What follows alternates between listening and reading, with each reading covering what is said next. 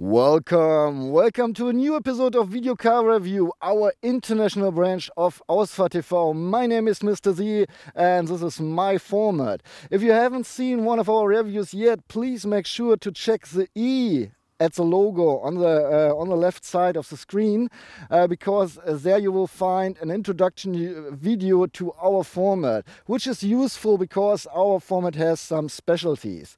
Well, for all the other guys, I'm here and I'm standing next to the all-new Porsche 718 Cayman. Yes, we've already presented you the Boxster, the 718 Boxster S, and now we decided to take the Cayman without the S, so with a less performant engine. However, the 718 is now a product branch or product family by Porsche. So the Boxster and the Cayman, who belong together anyway, they now have the same name, 718. And the name origins from the legendary Porsche 718 RSK from 1957, which was a successor of the icon, I might say, the Porsche 550 Spider. And the Porsche 718 RSK already was made in lightweight. It had a mid-engine and it was standing for design as well as for four-cylinder engines, and that's exactly what the new generation of the 718 resembles as well. By the way, I'm in Sweden today, in Malmö, or rather next to the airport of Malmö, at the Sturup Raceway, a little racetrack where we can drive the Cayman as well. But let's look back in history first. In 1996, Porsche introduced the Porsche Boxster. They waited almost 10 years until 2005 until they released a coupe version of the Roadster called Cayman. So the first product generation was introduced at the Frankfurt Motor Show in 2005. In 2012 at the LA Motor Show, they introduced the second product generation, and the newest one, the third product generation, was introduced at the Auto China in Beijing. Back in time, it was kind of funny because the Boxster was always cheaper than the Cayman. The convertible was less expensive than the coupe version, which you don't find at any other manufacturer. Now they changed this mistake, and now the Cayman is a little bit cheaper than the Boxster. By the way, the Boxster was built close to my hometown in Osnabrück for the first two product generation. Now the production moved to the main factory plant in Stuttgart-Zuffenhausen. And one more thing, the price tag between the Cayman and the Cayman S differs, at least in Germany, around about 12,500 euros. Well, I'm always trying to name a few competitors that you get an idea of the range we are in. Here I would say, well, first of all, the biggest competitor is a Porsche Boxster itself, so Cayman versus Boxster. Then I see the Audi TT RS, maybe the Nissan 370Z, and maybe even the Alfa Romeo 4C. Usually I lift the hood and I touch the engine just for my pleasure. It's not possible right now here because we got a mid-engine, and of course it's covered, it's closed, otherwise it would be pretty loud in the inside. So it's not as exciting to just, you know, touch the carpet here. I rather tell you something about the engines. It's the same like with the Boxster. We got two engines. First of all, a 2-liter engine, 4-cylinder Boxster with 300 horses. That's 25 horses more than the previous model had, but 2 cylinders less. So we have a 4-cylinder now, no 6-cylinder anymore. On the other, well, maximum torque of 380 Newton meters, by the way. On the other hand, we got the Cayman S with a 2.5-liter 4-cylinder Boxer And this one comes with a maximum torque of 420 Newton meters. As you might know, with the current model, or the previous model rather, with the second product generation, we had the Cayman GTS as well and the Cayman GT4, which had much more power than just the Cayman S. And I expect those models to come in the next months as well. Okay, we got rear-wheel drive, of course, with the Cayman, and you can choose between a manual 6-speed or the 7-speed PDK, the automatic transmission by Porsche. Well, anyway, here it is, under the carpet, the heart of our test car, a 2-liter 4-cylinder boxer with 300 horses. It's good for maximum torque of 380 Newton meters, and you get them in a range between 1,950 and 4,500 RPM. Our test car is equipped with the PDK, the dual clutch automatic transmission, a 7-speed. Allow me to give you the basic specs about our test car, the Porsche 718 Cayman with PDK and chrono package. It accelerates from 0 to 100 kilometers per hour or 62 miles per hour in 4.7 seconds, and the top speed is reached at 275 kilometers per hour, which equals 171 miles per hour. The gas tank of the 2016 Porsche 718 Cayman will take 54 liters or 14.3 US gallons. Porsche gives a fuel consumption figure of 6.9 liters for every 100 kilometers driven, or 34.1 miles per US gallons. Which means that under perfect conditions you can drive up to 780 kilometers or 480 miles without stopping for fuel. CO2 emissions for the 2016 Porsche 718 Cayman should be 158 grams per kilometer, according to Porsche. The Porsche 718 Cayman has a length of 4.38 meters or 172 inches, with a wheelbase of 2.48 meters or 98 inches. It is 1.3 meters high, so 51 inches, and it is 1.8 meters wide, so 71 inches, with a span of 2 meters or 79 inches from mirror tip to mirror tip. For the turning circle you need at least 11 meters or 36.1 feet of free space. The curb weight comes in at 1,365 kilograms or 3,009 pounds. The maximum loaded weight is 1,685 kilograms or 3,715 pounds. In Germany, our test car would cost around about 85,830 euros. Well, Porsche is not really having trim levels, they have models. You know, the Cayman is the Cayman and that's the trim level, while the Cayman S is the Cayman S and that's the trim level. So I can't really tell you anything about the trim levels. However, Porsche is following the new trend to make cars look wider, more sporty, more aggressive, you know. I'm a little bit tired of this.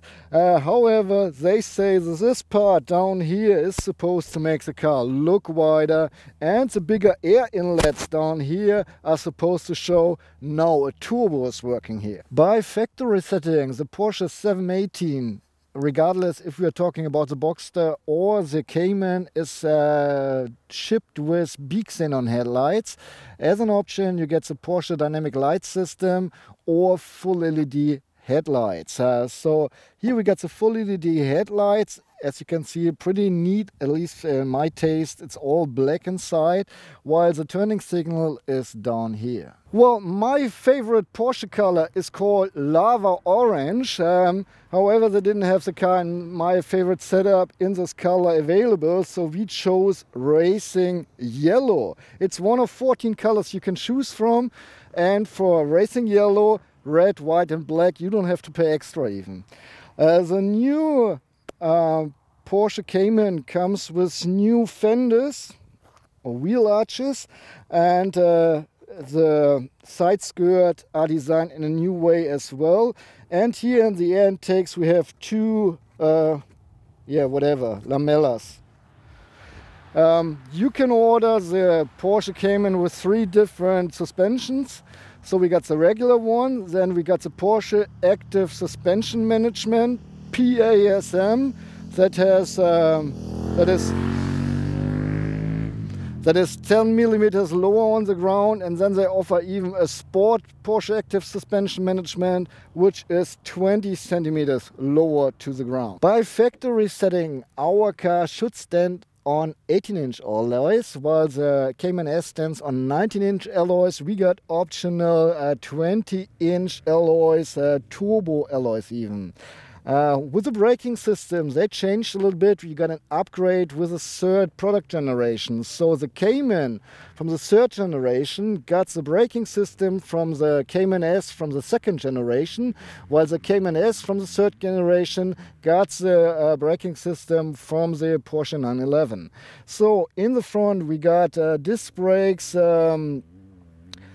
of the size with a diameter of 330 millimeters in the front, and in the rear 299 millimeters, while the brake calipers are in black here with the Cayman S, and we got 4 braking pistons that help you slow down the car. Well, the changes on the rear are quite significant, I guess. First of all, we got this new line here, all in black, which is pretty neat, especially with the yellow-black contrast with the Porsche lettering on it.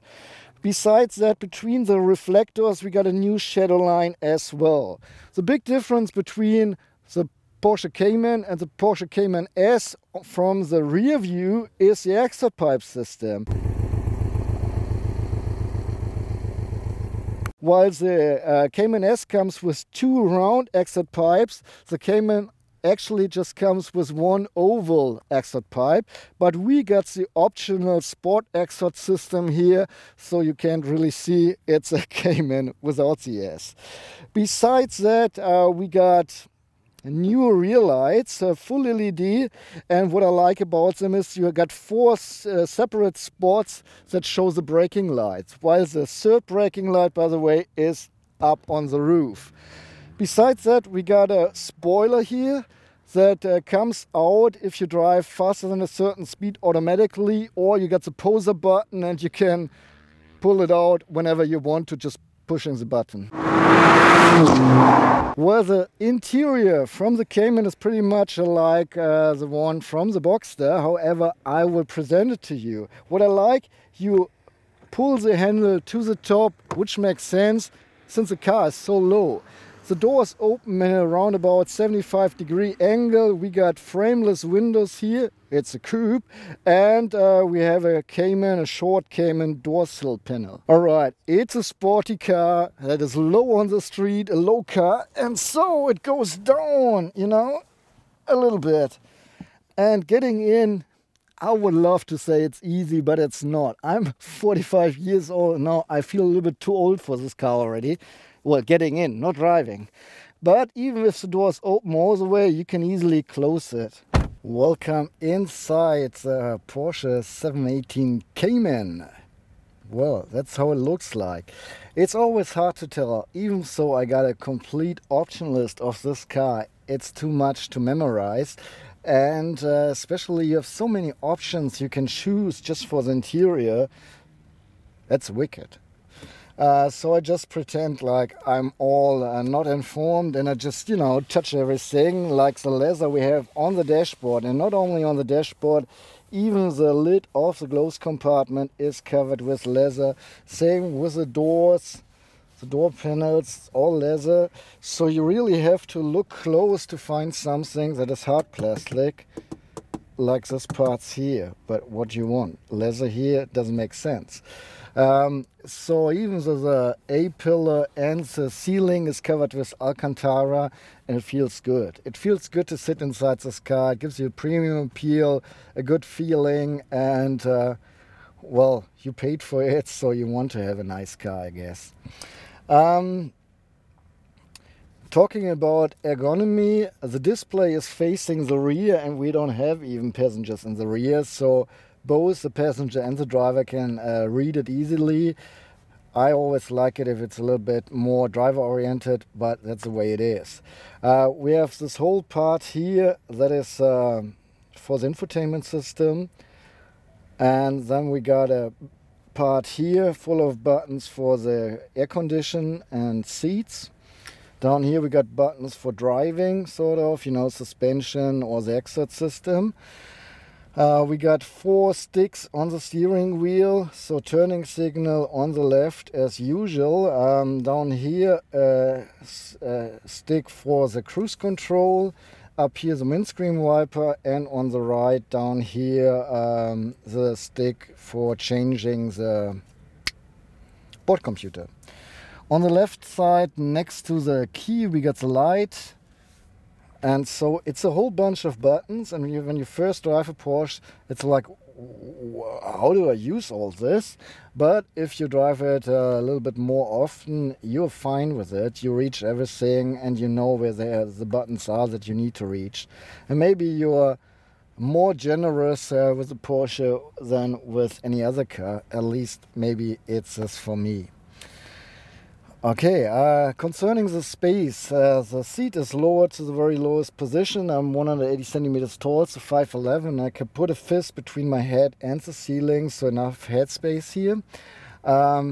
You sit really tight in here. Between the seats at the largest point you have this wide space, but we've driven here with 2 grown-ups, and it's not that I feel tightened up in terms of with the passenger, but inside the car. It really feels like you're melting inside the car, because it's just, you know, everything is focused on driving, and I like it. It's really cool. Yeah, that's pretty much it. Music is still on, so I will start with a normal routine. You cannot adjust the height of the safety belts. At least they match the paint of the car here, yellow seat belts. And that's the size you have, so pretty long seat belts, I might say.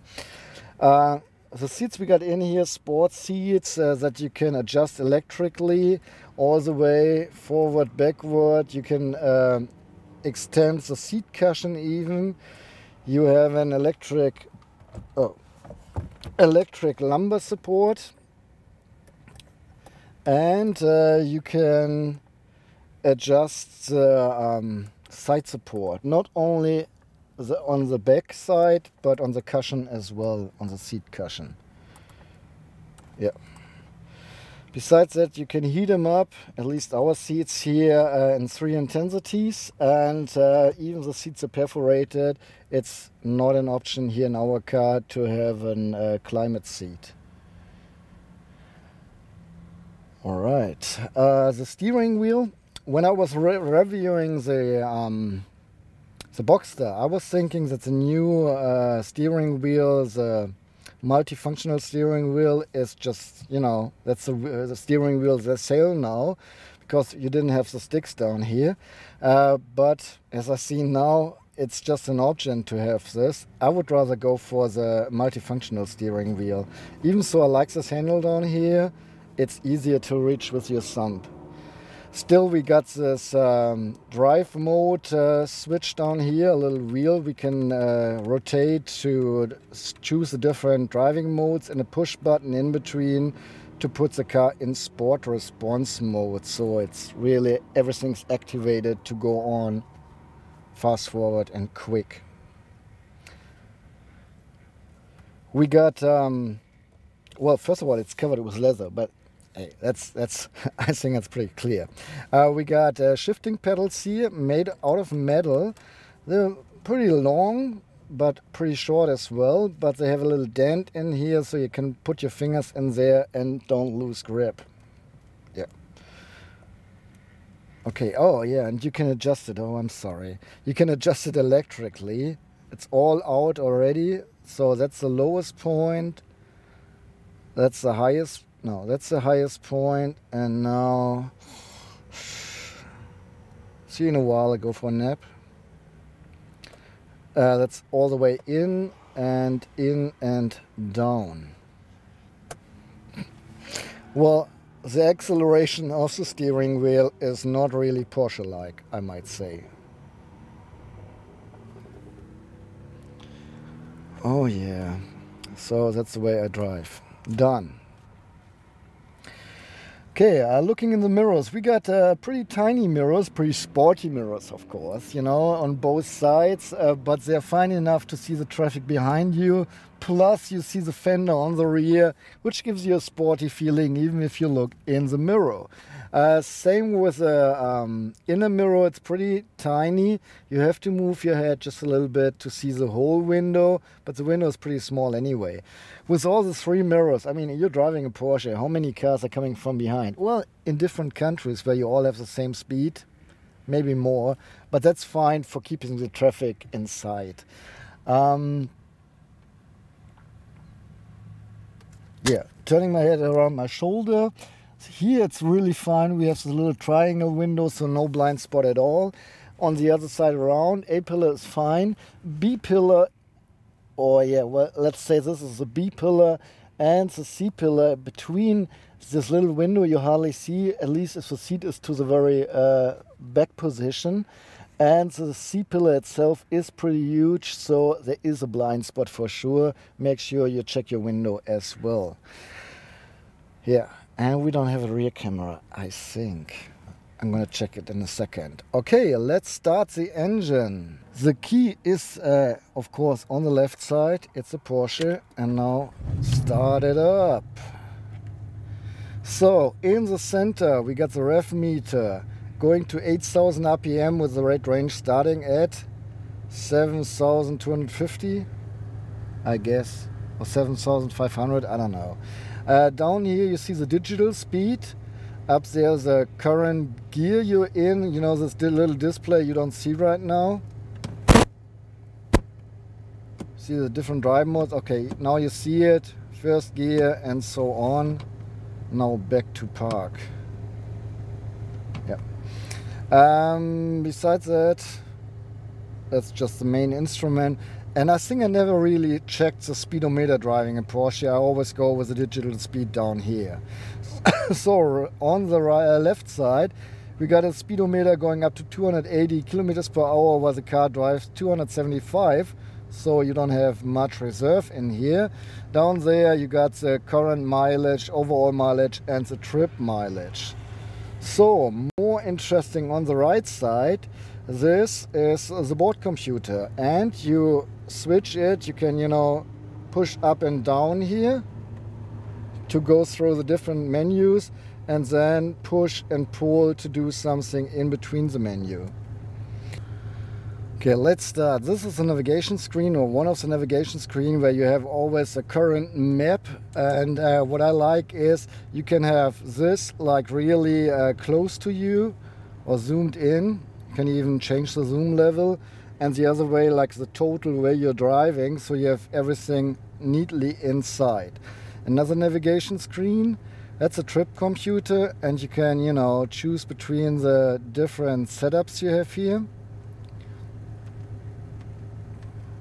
Oops. Then we got the pressure of the tires, the chrono watch, the G-force meter. By the way, if you push, you see the maximum values reached. Well, some values, you know, the pressure of the turbo and some temperatures. Can even do some settings here.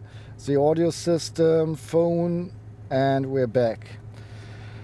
On the other side we got the infotainment system display with a narrowing sensor, so you see the whole map first, and if you put your hand towards it you see the buttons coming up. It's a touch screen, of course, but let's start down here. We got the push buttons tuner, where we have the icons of the radio stations and we can swipe through. I'm just going through here real quick. That's a jukebox. Again, you can slide, stop, and if your fingers work, you can push. That's the way it looks like. You can choose different sources, of course. The phone is hooked up the iPhone. Navigation, put in a navigation destination. That's the map. Pretty quick as well. We got a screen for the car where I just change the language. Again, that's a board computer. stopwatch, assist systems and settings. And if you go to home, to the home button, we have Apple CarPlay or Android Auto, where we can hook up our smartphone. And for most of the screens we got options as well.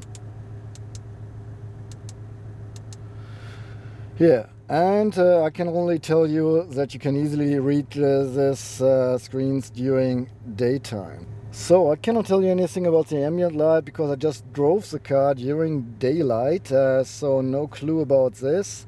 But I can tell you it has a horn and I can check it. But before that, with a warning indicator switch, you know, it should be here, but they put it down here on the side, little button. Well, if you know where it is, you know, it's okay, I guess, but it could be put to a more obvious position, I guess. So, last but not least, the horn. That's how it sounds like. Alright, and on we go with the compartment check. I show you all the compartments in the car. We start out in the door panels. We have two compartments here. First of all, a little lid that I can pull, and here's some storage where at least this little bottle fits in, but even a ½ liter bottle fits in this thing, and you can, you know, put it, close it too.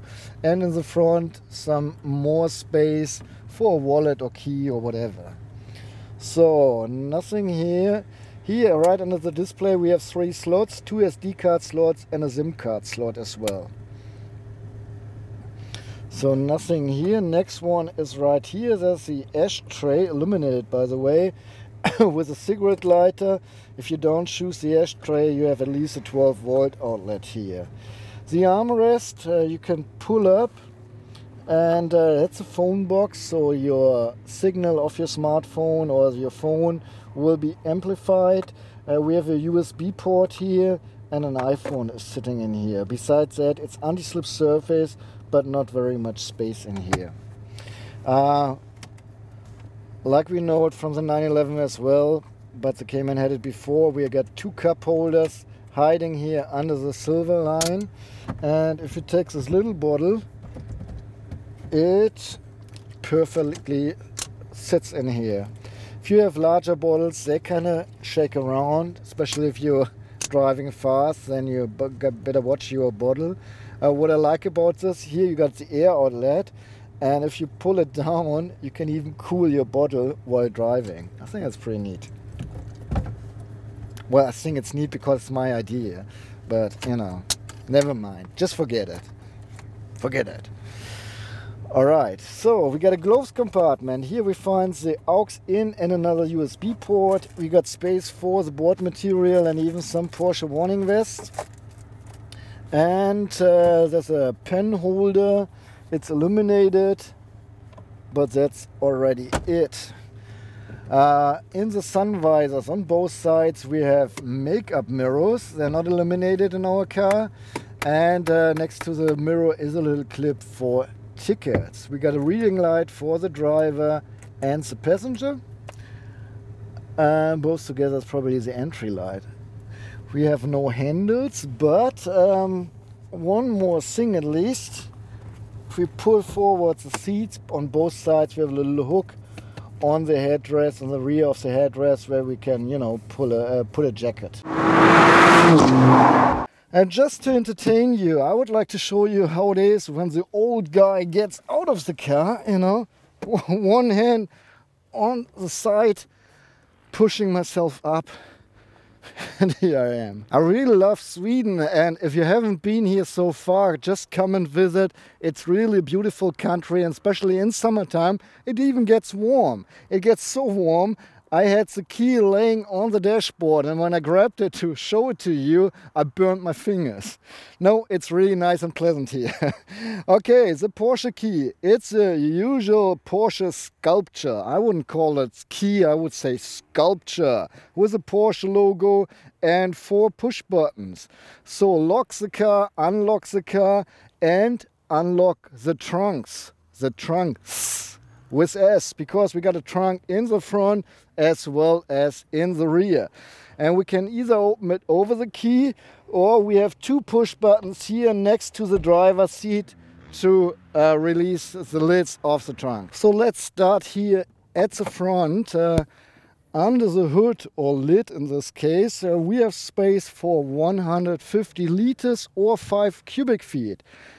Numbers, you know, numbers don't say anything.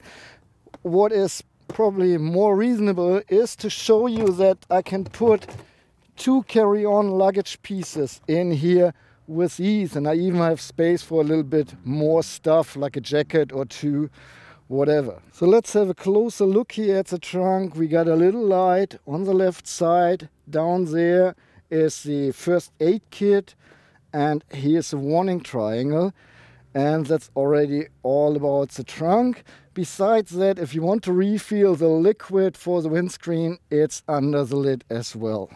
Okay, and now let's measure the whole thing. In the front we have a width of 64 centimeters, around about 25 inches. In the rear it's a little bit wider, 75 centimeters, so 29.5 inches. We have a depth of 43 centimeters, almost 17 inches. And it's going down here 45 centimeters, so 17.75 inches.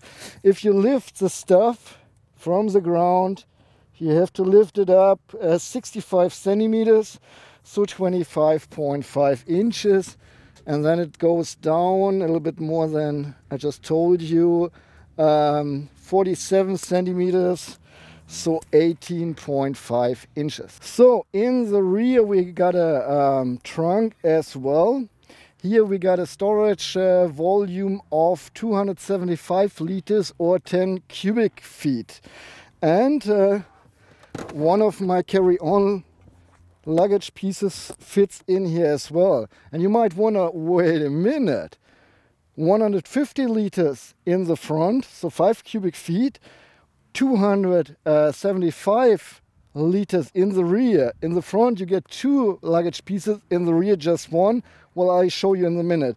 By the way, 275 liters equals 10 cubic feet. So altogether we have a volume here of 425 liters or 15 cubic feet. Okay, so we got 2 parts of the trunk. Actually, this part is where my suitcase was laying, and then we got an upper part as well that I count as trunk. Well, okay, so let's look inside. First of all, that's a regular boot, trunk, whatever. We got 4 rings here to tie up stuff, and that's already it. And on the upper part, we got 4 rings as well. And we have 2 compartments on each side with a slider here that you can either fill from the trunk or from the doors. And they're pretty deep, as you can see. And I wouldn't put any small items in there. We got 2 lights here, and here to illuminate this part, as well as 1 LED light that is meant to illuminate the other trunk. By the way, up here a handle as well. And we can remove this privacy blind if we want to. Besides that, here we got coolant water. And on the other side we can fill in oil. And that's already it. But of course I will measure everything for you as well. So the square you got in the lower boot here, you have 63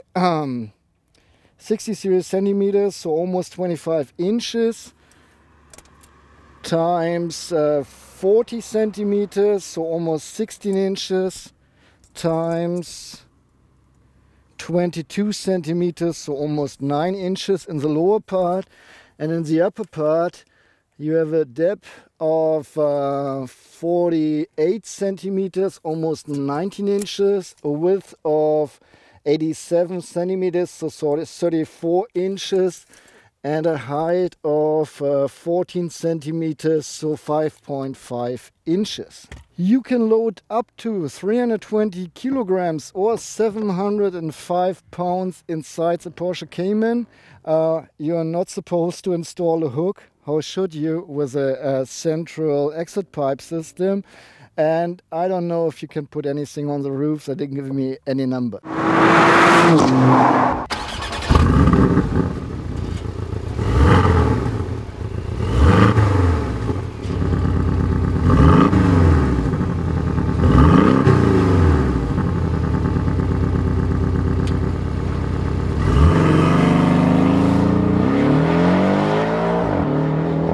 Alright guys, I'm sitting in the Cayman now, heading or driving around here, and you gotta know we are in Sweden. Speed limits on most country roads is 70, while on the highway it's 100 or 110.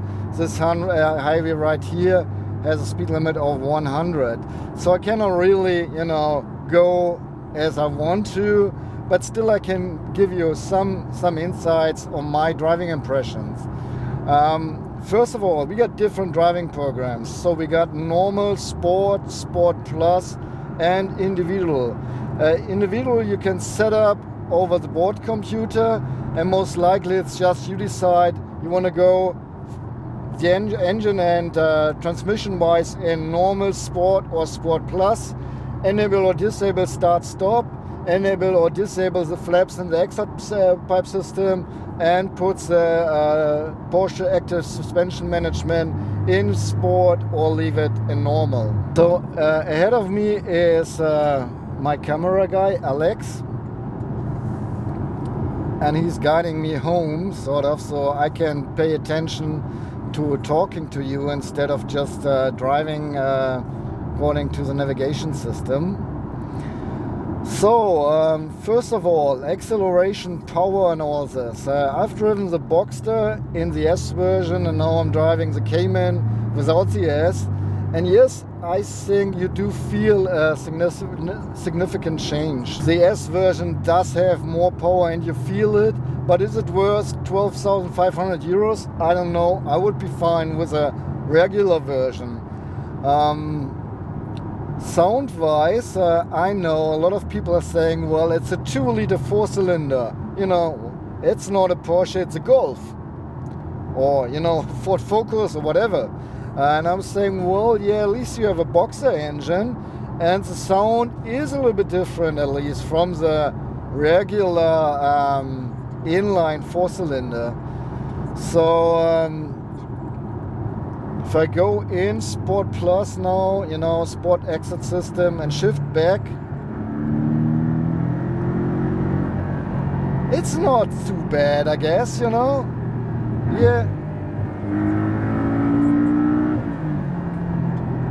It does sound quite unique, at least, I think. So, yes, a 6-cylinder is a different sound, but I think it's fine. It's gotta be fine. Okay, back to normal. Suspension wise, so we got 2 settings, normal and sport. In normal the car is almost comfortable, which is neat for such a sporty car. In Sport Plus the suspension gets a lot stiffer and helps you, you know, cornering, drive more sporty, have a little bit more fun. 70 on a highway or something, I don't know. It's just wicked here. And so I think they made a really neat spreading between comfort and sport setup for the suspension.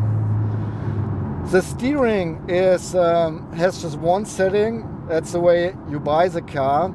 And I'm driving too fast right now to show you, but it's really catchy. The steering is very direct, gives you a perfect feedback. So if you're on the street, you get a good feeling for the car and a good response in the corners, so you know what you're doing and you can find out where the sweet spot is and where the car is about to lose grip and all that. I like the steering, it's pretty awesome. told you about the brakes. We got a brake upgrade with a new product generation, which is neat, awesome, fine. And the brakes are fine, you know. You can touch the brake pedal tenderly and it slows down softly, and you can hit the brakes real hard and it, you know, slows down the car just the way you want it. And you need this.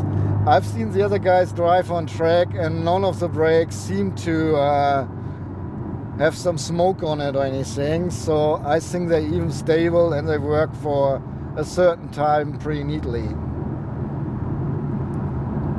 So you can probably even use them on track without buying the pretty expensive carbon ceramic brake system.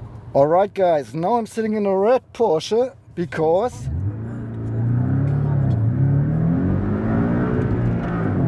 manual. Okay. Ooh. Easy guys, easy guys. Well, I just wanted to show you the manual transmission. At least I just drove it now for a few kilometers to get a feeling, and that I can report you at least that the shifting ways are really short. Look at this. To shift, the way to put your hand from the steering wheel down to the stick shift, that's really short, so you don't lose much time, you know. You always can keep your hands on the steering wheel, just shift real quick and then you're back. It's very precise, a lot of fun to shift with, and if you're on a certain budget and you don't know, you know, PDK or manual, the manual is as much fun. I'm just a lazy guy. I like the PDK because it shifts for yourself, and even if you drive sporty, you know, it supports you so much. But I know real guys do it manual, right? Yeah. And it works fine, I like it. Shifts good. Oh, by the way, here I got the multifunctional steering wheel now, with a little balls here that I can scoot. And I think that's so much neater than having the sticks down here. Okay, a few words to the assist system. So, well, we hardly have any. We have a cruise control, which is not adaptive. We have a blind spot warner. It's right here in the triangle, 3 stripes that illuminate once there's a car in your blind spot. We have a traffic sign recognition, which worked even here in Sweden. And that's it. In the Boxster we had the Boommaster sound system. Here we got the Bose sound system. I think there's 1,000 euro in between, and you hear it as well. I mean, the Bose is fine, and I would even say it's a pretty good system, but the Boommaster is much better. If you want to buy a Cayman and you're not sure, you know, which options to choose, since you're on a certain budget, well, you will be fine with the Bose. If money doesn't matter to you, just go for the Boommaster because it's a little bit more crisp, clear and all that. Well, that's it from my review of the Porsche 718 Cayman without the S. First of all, fuel consumption. Porsche claims, well, you know, the NEFS set whatever cycle, you know, if you drive carefully, you can reach 100 kilometers with just 6.9 liters of fuel. I say yes, but that has nothing to do with driving this car. So we drove around about 100 kilometers and had a fuel consumption of 13.9 liters, which is we almost doubled the value. But I have to say, whenever we drive and we don't have too much time driving, you know, you accelerate and you push on the brake. You want to feel the car, you know, and try to do as much as you can in the little time you have. So fuel consumption grows and grows and gets higher. So I think you can drive this car regularly with 10 liters and even sporty, not like on track, but sporty with 12 liters. Okay, then we always got the 3 points. Usage as a daily driver. We got 2 trunks, 2 seats. Fine, right? It's a sporty car. No, really. You get your carry-on luggage in the first one and everything else in the rear, so you're fine. Yes, you can even get a beer case in there, so actually there's nothing to complain except you just have 2 seats. Driving comfort, I'm quite impressed. I mean, this is a sports car, and if you drive the car in regular mode, it is even comfortable. I mean, for a sports car, just, you know, keep it in relation. It's not like an S-Class, you know, with air suspension. But for a sports car in regular mode, it's really comfortable. Especially the seats, they help a lot, you know, a lot of side support on one hand, but you can, you know, open them all up and they're just comfortable. On the other hand, in Sport Plus, and the seats, you know, like really tighten up, it's a real sporty car, and I like the spreading they did. They did a really awesome job. Last but not least, driving fun. What should I say? I'm in Sweden, you know. They're not helping me. They're not helping me driving the way I want to, but at the small parts where I could drive a little bit faster, you know, I had some cool corners. I got a glimpse of what this car is able to do, and I was smiling big time whenever I felt it. So yes, you can have a hell lot of fun with this car, even with the one without S. I mean, yes, we drove the Boxster as the S version, and I think I can, you know, compare them a little bit at least. And yes, the S version has has a bit more power, especially with the acceleration, feels a bit quicker. But just as a fun car, you know, for driving fun, this was just fine. Don't even think about the S version. Unless you have money, then just go for it. Okay, that's it. That's it from my side. If you have any question, put them below in the comment field. If you have any remarks, feel free. If you don't like me even, you know, let me know, please. That's why the comment field is there. If you, by any chance, enjoyed this review, please give me a thumb up, because it motivates me. If you really want to help me push this clip on your social networks, you know, like Facebook or Twitter or Google+, or put them in your private playlist on YouTube, that helps me as well. If you say, well, this guy is so awesome, I need more, you can even support me with money over Patreon and Tippy. See in the description, or the description of this video, you find the links. That's it. I call myself Mr. Z because my English sucks, and now I say so long and goodbye. Porsche introduced the Porsche Boxster. They waited over 10 years. 9 Jahre sind das. By the way, I'm in Sweden today, in Malmö, next to the airport right now at the Sturup Raceway. Sturup Raceway, a little racetrack where we can drive the fuck. And so bin ich voll raus. Scheiße.